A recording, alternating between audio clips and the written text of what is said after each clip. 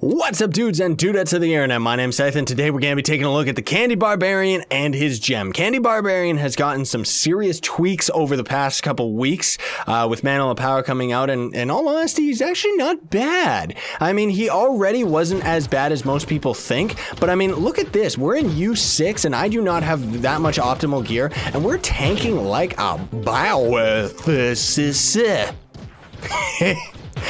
I speak English good. But yeah, like seriously, he's actually handling it no problem. His number one ability is actually a lot of fun rather than being viable, where you just press number one, it pulls enemies in, and then he does a grand slam down on them, and it's just Tremapoline! It's so fun. Like seriously, it's a fantastically awesome ability, and although it's not that much stronger than the initial, like his normal number one, I mean, it's not like anybody ever used his number one offensively anyways, because it's not very, like, it's not a very good skill. Because like it's much better to just do like your right click attack, and even right now, like as you can see, we took that enemy to a quarter health, and let's try the exact same attack, or the number one on this enemy, and you can see right there, like it doesn't actually cause that much damage, but the fact of the matter is that it's spewing out candy seemingly every single time. So I think that might be the point of it. Let me actually read the description. Sugar Crash now leaps straight up and crashes down, vacuuming enemies towards you and applying a brief snare. So it's more a little bit of crowd control rather than being an offensive ability. Oh, this dungeon always sucks. You can never find the boss. There he is, thank goodness.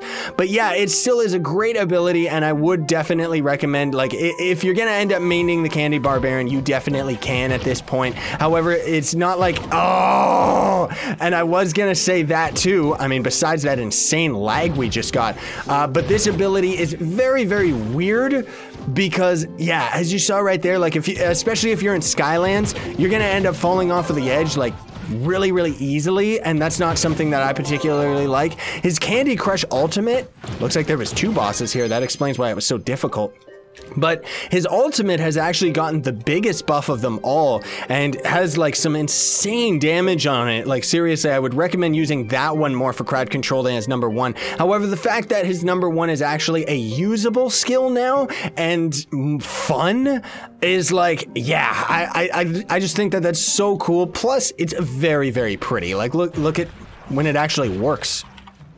Okay, well anyway, it's so cool, man, because seriously, how could you not love Hulk Smash? Like, it's great, man. So if you want to main the Candy Barbarian, you definitely can.